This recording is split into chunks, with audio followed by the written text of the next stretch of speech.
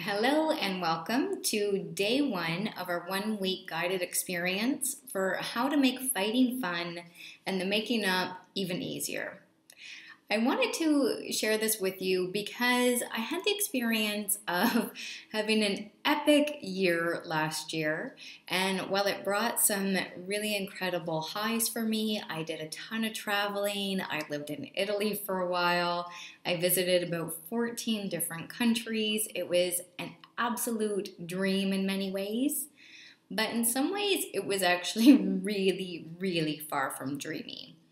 Even though we were having these great times and we're having all of these incredible photo opportunities along our travels, the truth was that my man and I were fighting a lot behind the scenes. And for me, not only am I a psychotherapist, but I'm trained and specialized in relationship counseling. And so it was absolutely crazy making to me to find the extent that my own partner and I were getting stuck and really entrenched in conflict and unresolved conversations and misunderstanding. And at this time in my life, it really just made me have to step back and go back to some of the basics of the things that I had learned during my training as a couples therapist, but also to really look at some of those things that I really found to be most effective with the clients and the couples that I was working with in my private practice. And I had to just really walk my own self back through those steps again in my relationship. And I honestly feel like if I had not been able to do that, we quite possibly would have been going home on two different airplanes instead of really being able to come back hand in hand and feeling much stronger and much closer together. And what I want to offer you first and foremost is my idea is that we don't want to get rid of conflict, because those are actually the couples that I feel most concerned about in my conversations with both clients and friends. Because if you're not having any conflict, then somebody is not being honest, either with themselves or with the other person. And the reality is, we're going to disagree on things. We're going to have things that places where we get stuck in our relationship. So, what I want to offer you is really some of the things that I found to be most helpful in getting unstuck so that we can actually start to have the conflicts that we need to have, because the reality is there's times where we have to work things out, where we have to understand each other better, and that doesn't always come easy. I think that's a bit of a myth that we're actually told by society, that if somebody just loves us enough, then they're going to be able to love us in the way that we need them to do that. And I think that sets a lot of us up for frustration and puts us to the track of breakups and divorce. In reality, I've come to believe that we really have to take responsibility for having the relationship that we want to have with our partners, and that means both doing our own work to understand really what we need and helping the other person to learn how to do that for us. So the first thing that I want to be walking you through today is, if you do nothing else but this is going to really change the way that you and your partner do conflict. I want you to make the goal of becoming battle buddies.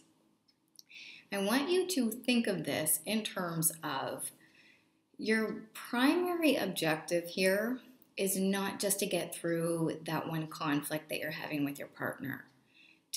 Because if you are watching this, I'm going to be willing to bet that what you have noticed is it's almost like you end up having that same fight again and again and again.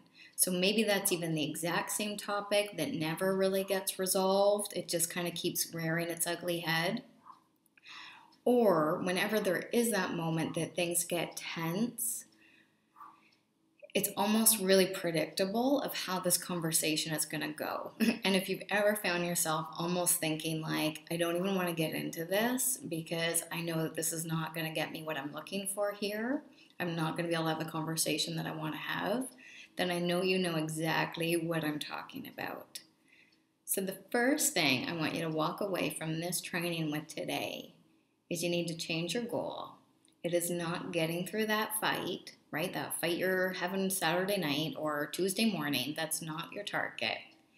Your target is to use this time to really zoom the lens way back and reposition your focus from that one fight to looking at how you guys do every fight.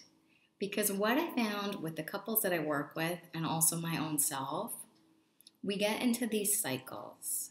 We truly get into these cycles where it almost becomes a bit predictable in terms of how we're going to do this conflict dance with each other. And when we can look at it in terms of your goal right now is to not just have that fight of whatever it is that's bothered you most recently resolved, but to truly change the way that you guys do conflict together, that's going to allow you guys to really work at this as a team. Whether he's doing this video training with you or she's doing this video training with you or not, this creates a totally different union and alliance on this. And I was talking to somebody the other day who had said, you know what, when things are good, my partner and I are fantastic. He really gets me. I know, we really respect each other. We're tight.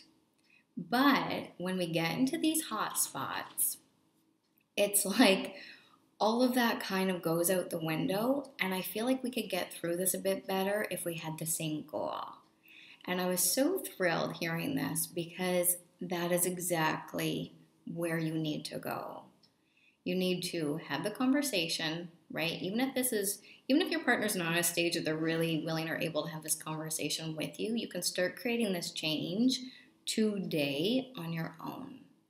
The goal is not the battle. The goal is winning the war. And what I mean by that is really changing the way that you guys move through this cycle. Because what this often looks like is we get pulled into the weeds. And so now we have really two challenges in front of us. That initial thing that triggered the conflict and the fact that we don't get anywhere with this. So when you learn to do this well, this thing becomes a whole lot easier. If you don't have this piece figured out of how to really do conflict together, you're not going to get through whatever that thing is that's made you angry.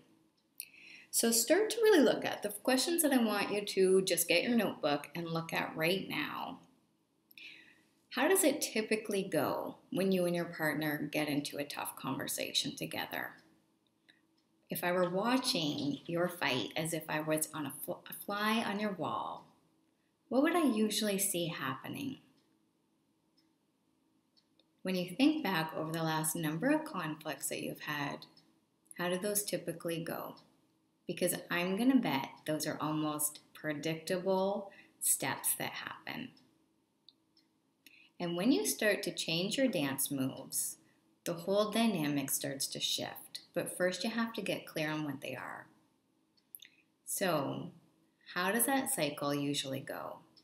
For most couples, what it often looks like is one person is pushing for conversation or resolution, and the other person is often trying to distance from the conflict and just keep it at arm's length and contain the situation. This might look like telling you what you want to hear, just agreeing with you, but you know that they don't totally agree with you. You know what's happening here. You're just being placated. Or it might look like, as things get heightened, walking the room or saying, I'm not going to have this conversation with you right now. And I want you to just kind of look at which one of those roles do you tend to play out most? Are you the one pushing for conversation, or are you the one trying to lean out? Because the reality is, and this is key, the more that one of us is knocking on the door to try to resolve the issue, the more the other person barricades that door. And I'm going to explain to you a little bit more next time about why that is. But for today, which one of these positions do you relate to more? Are you the person knocking on the door or the person barricading it? Because both of those positions have good intention. Neither one of them in and of themselves are bad or better than the other one. And I'll share with you a little bit more on that next time. But the first thing is just to look at what is a stance. Because this is often the war. This is often the gridlock. One person is knocking, one person is distancing. So this is what we're going to start to shift.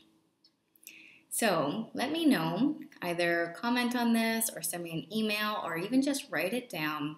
Just get clear which one of these positions do you identify with, which one do you see as your partner. And I'll see you guys next time.